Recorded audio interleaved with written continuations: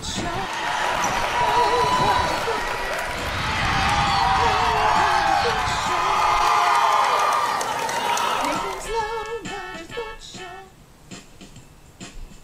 time to take a deep dive into the sports world of our happy little rectangle.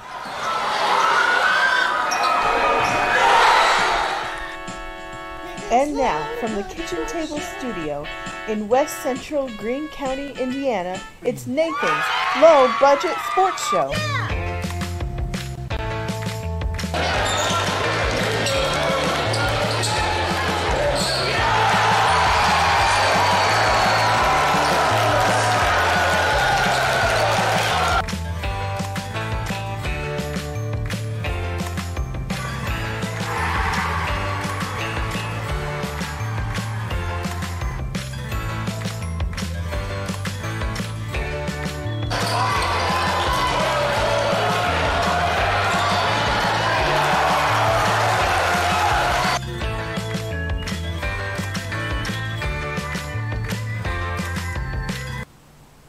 Wow, what a way to start our show. We had 3 great dunks from 3 different teams in the past week. Basketball season's in full gear, full swing here in Greene County. Be sure to vote which one is your favorite down in the comments below. And also, we had a lot of great college signing news here in Greene County with players committing to the next level. Let's see which players are going where here in Greene County. Last week, Kylie Cooksey, a senior at Linton Stockton High School, signed her letter of intent to play softball at St. Mary of the Woods College. I picked St. Mary's because they have a great softball program and even better academics there, and it's just a great place. Like, what's your favorite moment here at Linton? One of the best moments for softball was winning the sectional championship last year. That was amazing. Linton has really great teachers that make sure that you stay ahead of your academics. Our coaches are understanding of if we have to go to class for a certain reason. They're all supportive of each sport, so it's been a pleasure being an athlete here. I'll be studying healthcare administration, so like the business part of healthcare. I'll be playing shortstop. The current shortstop is amazing. I've known her, I've looked up to her because she used to play on our past travel team.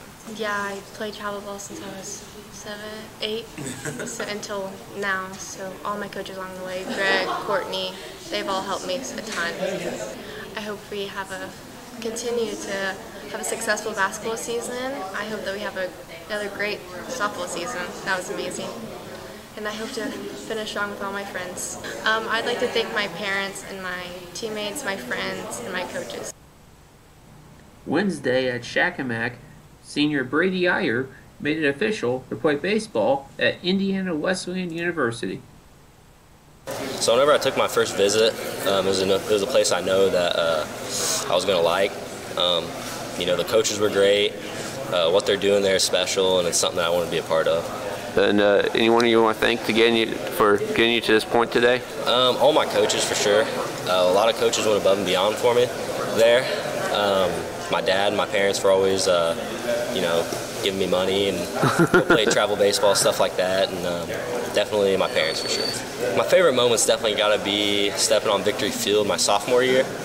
Me and my brother got to play there together for a state championship, and that was something pretty special because, you know, the whole county or the whole community rallied behind us, and it was just a great experience. Right now I'm going into mechanical engineering, okay. But you know, there's programs there where if I could get there in 2 years and want to switch to electrical engineering, I can do that. But hopefully, you know, right now it's mechanical engineering with a minor in a business. So I've always hit the ball really well for average, but you know, like my sophomore year I was at a 450, and then this last year I was at like a 569, which broke the school record, and that's something that took a big jump, and so did like my home runs. I think I hit 3 or 4 my sophomore year, and I hit 7 last year, so definitely getting stronger. That helped a lot in the weight room, hitting home runs, and average, definitely just getting as many reps as I possibly can. Wednesday was also a big day at Duggar Union High School, as the Bulldogs had 5 athletes sign on to play college sports, 4 in sprint football and 1 in softball.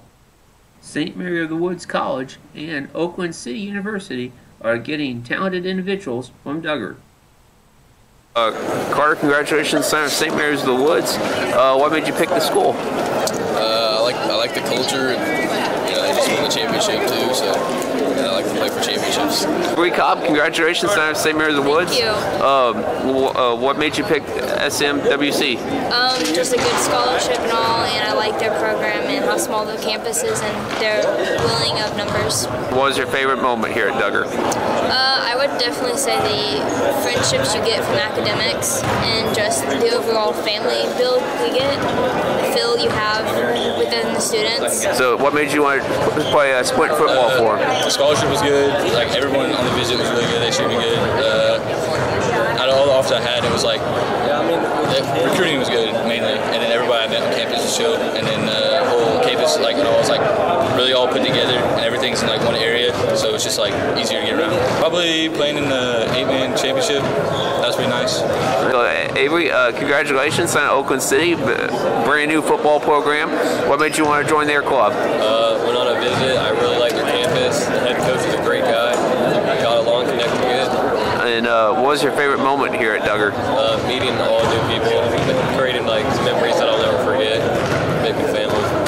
Just the culture that they have there and the plans that they have. I just feel like they have a bright future ahead of them. I like this small campus. Everybody's friendly. Probably when we won our first game, it was a huge win for us. We've been struggling for a while. And it was a nice change of pace. I want to say good luck to all of those Greene County athletes, and I count Duggar in there too. I know some of you don't. That are moving on to college sports. I wish them the best of luck at the next level, and I think they will have a great college tenure that for those athletes you just saw. And it was a pleasure interviewing them the past couple weeks, and we'll look forward to seeing what they do in college. And also, we have one more thing to do here today, a couple more things to do actually. Next week, Tuesday, will be our top 10 stories of the year in Greene County sports. I will unveil the number one story right here on the Low Budget Sports Show. And what do you guys think it is? That's right, it's the Linton volleyball team reaching the state finals for the first time in school history. They won their first regional in school history, and of course first semi-state in school history. So it was a terrific postseason run. Somewhat improbable, but once you saw how they played during the year, you knew that they could do it. That'll be our number one story. You can check out all top 10 sports stories from Greene County in Tuesday's edition of the Greene County Daily World. So that'll be kind of our end of the year wrap-up story. And now it's that time for Nathan's somewhat interesting stat of the week. Stat of the week is that no Greene County team has ever won the Wabash Valley Classic. I think that's going to change this year. I think about 1 week from now, actually about 6 days from now, the Linton Miners might be playing the Bloomfield Cardinals in the Wabash Valley Classic final. Hey, I can dream, right? I think it could happen. And I hope Linton, they were just a layup away from winning the Wabash Valley Classic a year ago. I think they can definitely do it this year, and I know that the guys themselves are very confident in their ability to beat all 4 games that they need to win the Wabash Valley Classic. I hope you guys can check out some of their games at Terre Haute North. I'll have some coverage of those games. I won't be at all 4 days at the Wabash Valley Classic, but I hope to be at least 2, maybe 3 of them. And we'll see how it goes down. It'll be very interesting. It's always a very exciting tournament here in the Wabash Valley. Well, let me be one of the first or one of the last people to wish you a very Merry Christmas, Greene County, and to all the people that watch this show and support the Greene County Daily World by either subscribing to our paper or watching these videos. Thank you very much. It means a lot to me. Wish you a very Merry Christmas and a Happy New Year. The next time we have a Low Budget Sports Show, it will be 2023. I know, I can't believe that either. So thank you very much. Have a great night and a Merry Christmas, Greene County.